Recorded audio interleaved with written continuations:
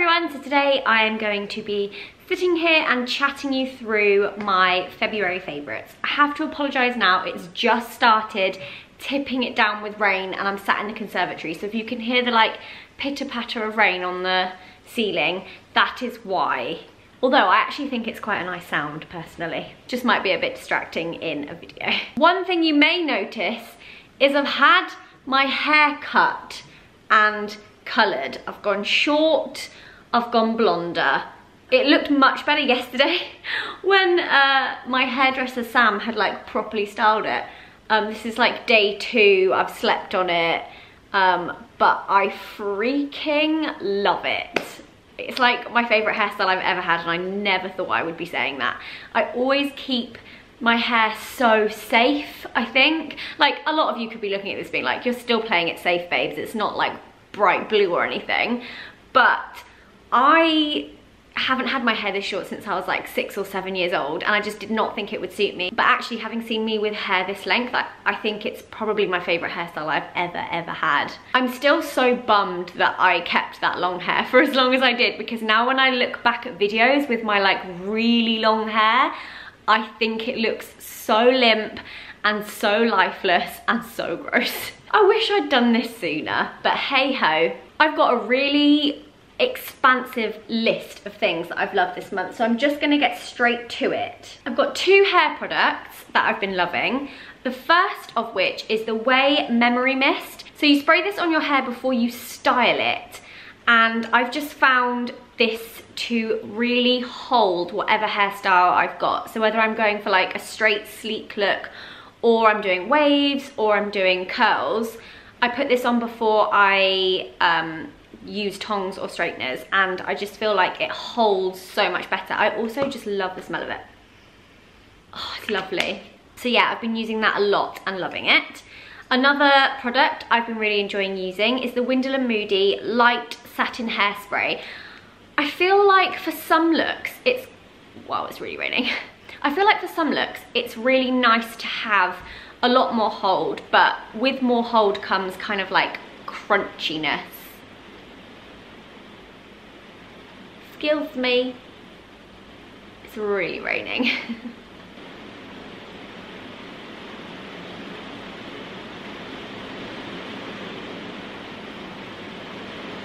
I mean, do I just sit here and wait? It's not quite a pitter patter, that's like a downpour. It might pass. It might just be a passing like black cloud. It's gone so dark as well. Oh, a goose.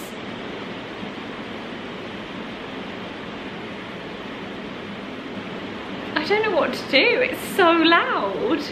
Okay, it's getting quieter now. Okay, anyway, back to the hairspray. When you want something that's kind of a lot more hold, it does come with a bit of crispiness, which I think most people kind of accept if they want more hold in a hairspray. However, I've been liking this just, I guess as a bit more of a texture spray. I just like spray it in and just like do some scrunching, and I just really like it for that. I just think it's great. Skincare wise, I don't think I put this in my other video, but this is a apricot moisturizer by the brand KCSI. I've never heard of it before. It's a brand from Hungary. I bought this on Cult Beauty and I just thought it looked really nice. I have to admit it was a lot smaller than I thought it was gonna be, but you really only need quite a small amount. I've used about half of it up. It's a really lovely, quite light moisturizer, but I found that it's been really like hydrating, and I love the smell of it. It does smell kind of vaguely of apricot, probably more a real apricot than like a kind of more fake apricot smell. Oh, Nala's now playing with her toys in the background. It's just gonna be one of those videos, I think. Apricot Whip Moisturizer, hydrating, vitamin boosting and nourishing, and it says cosmetics of nature. I've really enjoyed using it. I think it's just the word whipped as well. Like any beauty product that has whipped in it, I'm like, oh, that sounds really luxurious and lovely and I really want to use it. So yes, love this. My skin loves this, and it does not feel too heavy on your skin, but does kind of really moisturize it, which I've really enjoyed. Another product I have really loved using is the Saturday Skin Balancing Act Skin Smoothing Lotion. This kind of has the complete opposite texture to the Apricot Moisturizer. This is very liquidy, and it has this pump. Let me just show you on the back of my hand. So it comes out like that. It's not like super liquidy. It kind of has a very similar feel to the Clinique Moisture Surge, which feels a lot more like hydrating and like watery. I can't really explain it because it's not watery in texture, but it's like watery once you rub it in. It's just very, very hydrating. But I absolutely love this. It's such a treat for your skin. It's a lovely base for foundation and the rest of your makeup, and yeah, I've really been enjoying that. Another thing I have been completely obsessed with is sheet masks. I know so many people love a good sheet mask, but I've just never been, I don't know, I feel like anytime I've wanted to use a face mask, I've always gone for something out of a pot or something that you have to like mix up and like paste onto your face then wash off. Mainly because sheet masks I feel are just quite messy, and I tend to end up getting it in my hair, and I don't think I was really using them properly and like fully embracing them. And I think recently I have been fully embracing the sheet mask, one of which I absolutely love is this. I've had to like fold up the end. This is one that I've already used, but oh my god, I loved it. I've become very obsessed with banana scented products. Basically, I want to do a banana scented product in my next beauty range for next year. So I've been doing a lot of banana product research, and I've been trying lots of different banana scented products and seeing which kind of banana scent I like and which one I think would work well in certain products. So I tried this thinking, oh, banana, and this smells exactly like a banana milkshake. It smelled so much like a banana milkshake, it made me crave a McDonald's banana milkshake, which I don't think I've had in like 4 years or something. I think the last time I had one I was a child. And so I actually went out and got myself a banana milkshake after putting this on, because it just smelled so incredible. Oh my god, love it. It wasn't just the smell of this that I loved. By the way, this brand is, oh, I don't know, it's all in Korean. And I got this in my PO box. So unfortunately, I can't tell you what brand this is, but I feel like if you search this, it will probably come up. It wasn't just the smell of this that I was absolutely obsessed with. It was also the way it made my skin feel and look. Loved how this made my skin feel, made me fall back in love with sheet masks, and since using this, I've been using so many. Just whenever I'm having a bath, I'll put one on and then I'll take it off after the bath and like rub it in, and yeah, I've been really enjoying it. The love of sheet masks is back. February, for me, was a month of extremely dry skin. Everywhere. I had dry legs, I had dry hands, I had dry lips, I had dry feet. Just, I felt like every inch of my body was like screaming out for some like quenching, and so I basically had to use a lot of products that were going to hydrate my entire body, which meant when it came to bath time, I leant more towards an oil. This one I loved. This is the Origins Calm to Your Senses Lavender and Vanilla Oil for Bath and Body. So I just, excuse me, come here. Are you just gonna sit there? Okay, all right then. Yeah, this smells delicious. Oh my god. Amazing for bedtime because of the lavender, and it just left my body feeling so moisturized, and I felt so relaxed, and I had a really great night's sleep after using this. But I do think this was just what my body needed. A good old hydration, a little bit of oil, and then I did not feel so dry. Another product that I think saved my skin was this, which is the Ameliorate Skin Softening Bathing Power with Colloidal Oat Therapy. I actually used up the whole thing this month. So this is a skin softening bathing powder, which is a conditioning bath soak specially formulated to help provide immediate comfort for dry and dehydrated skin whilst respecting the skin's natural moisture barrier. I've had for a really long time. I think I got sent it quite a while ago, and I was rummaging through my bath drawer, which has like all my bath powders, all my bubble baths, all my like bath additives, things to make my bath nice, and I spotted this and I thought, ooh, oat therapy, that sounds like something my skin needs. And so I have been putting this in my baths and I love it.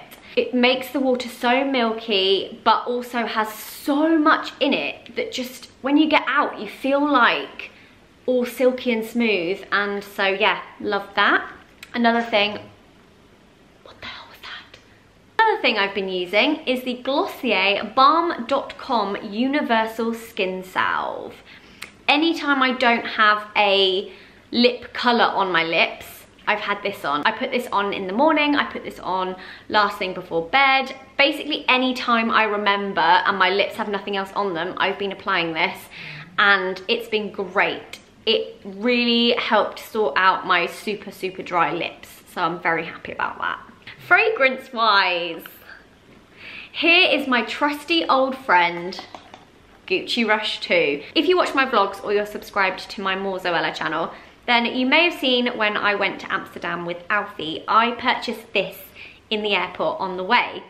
And the reason behind this, actually no, Alfie bought it for me, I didn't purchase it at all. And the reason behind this purchase was that this was my first kind of teenage grown-up perfume. I'd had other perfumes before, I'd used my mum's, but this was my first proper perfume, and I wanted to get it because I wanted to be reminded of all those like old times, and this is so nostalgic, but I've been wearing this so much this month and I've completely fallen back in love with it. It's a really like light, fruity scent and I just flipping love it. I can't believe it's taken me this long to find it and buy it again. It just completely like escaped my memory, but I've been really enjoying this. Okay, on to random things. I bought this in Amsterdam. This is a Chili's bottle. So this bottle is aluminium, I think. Aluminium. Looks it, metal. And it's got a screw lid and it's really cute. But the reason I bought this was because I wanted to try and be better at not using plastic bottles, so I've been refilling this and I've actually been doing a very good job of it. I'm really pleased with myself, but I flipping love this. I've had many water bottles and many like glass ones and like slightly smaller ones and plastic ones, but this one I have kept reaching for more so over any others because it keeps cold drinks cold for 24 hours and hot drinks hot for 12 hours. So when I put really cold water in this at the start of the day, it's cold all day and I just love that. And it slips really easily into my bag and does not leak. Candle. This has been in my favorites before. I've talked about my love of this a lot, but since spring is now coming, I went and purchased a new one of these and I've been burning this in our bedroom before bed and I just love it. It is the Jo Malone tomato leaf, green tomato leaf candle. Oh my God.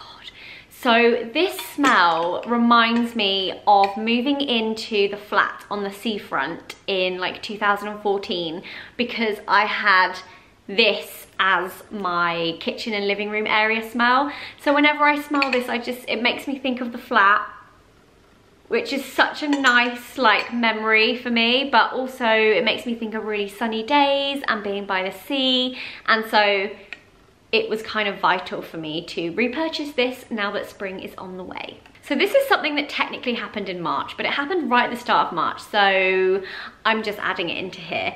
But I went to see Harry Potter and the Cursed Child, and oh my goodness, it's incredible. I am a huge fan of Harry Potter. However, I did not buy this play, the book, because I wanted to see the play, but now I really want to buy the book and reread it because it was insane. I don't know what I was really expecting, but Alfie had been to see it and he said it was one of the most amazing things he'd ever seen. Well, he says it was the most amazing thing he'd ever seen. So I did have quite high hopes, and those high hopes and expectations were definitely met. It was incredible. If you are, I mean, if you're a huge fan of Harry Potter, you've probably seen it anyway, but if you are a big fan, like, I wouldn't say I'm like hardcore fan. I'd say I'm like a big fan, but I'm not like hardcore. Otherwise I would have already seen it and I would have read the book. But if, like me, you are a big fan, you have to get tickets to go and see it. It was incredible. It's quite long, but it is broken up into like different parts, so it doesn't feel long at all. That was one thing I was a bit apprehensive about, was that it was 6 hours. And I was thinking, oh my God, like, surely that's gonna drag, and at some point I'm gonna have a numb bum and be thinking, oh my God, I need to like get up out of my seat. But there was not one point where I thought, I can't be doing with this. Like, I absolutely loved it. It flew by. So yes, loved that. Now and then, so I briefly mentioned this in my vlog, I think, because I've been listening to the soundtrack for this a lot on Spotify this month. Puts me in a really great mood, lots of great like 70s hits. But this film is a film I've loved for a really long time, but I kind of reignited my love for it this month. I was gonna say this year. And I've watched it so many times. I listen to the soundtrack all the time. I was listening to it this morning whilst I was like unpacking the food shop. It's just great. Like, it's an amazing film. It has some amazing actors and actresses in it. It was filmed in the 90s, based on the 70s. So it just has everything amazing about a film in it, and it has great characters and a great storyline. And if you have not seen this, then you need to see it. And last but by no means least, Dobble. Again, if you watch my vlogs, then you will see that we have played this a lot this month. This is a game that I was introduced to about a year ago at Alfie's mum and dad's house, because Amanda had bought this because she'd played it at someone else's house. And we had a couple of games of it and we loved it. I then was gifted this, and since then it's kind of like the go-to game that whenever we have people round, or we're waiting for dinner in a restaurant, or just, it's so easy to just whip out and play. I'm not going to be very good at explaining this, but it's just a pack of cards that have loads of different pictures on, and every 2 cards has something matching. So in this case it's the sunglasses, and I think there's about 5 games you can play in this. So it's kind of like you can do like a snap, or like quickest one to get rid of their cards, or quickest one to put it onto everyone else's cards. Like, there's so many different games, and they're so easy and they're so quick, and you don't have to do a whole like, oh, let me just explain the rules, because it's just one of those games that if someone's never played it before, they just pick it up really, really easily. But yeah, this is definitely if you've got friends coming round and you need a game, or you're going out somewhere and you know there's a lot of waiting, or like, this is a great airport game. Just, it's a great game for friends. It's brilliant. And that, ladies and gents, is everything I have been loving through February. So I really hope you enjoyed this video. Make sure, if you haven't already, to go and check out my vlogging channel, subscribe there if you want to see more videos, and don't forget to subscribe here if you haven't yet. What else? Give the video a thumbs up if you enjoyed it. I always love that, it's nice to see. And leave a little comment, because I love reading through your comments as well. I hope you all have an amazing week, and I will see you again very soon. Bye.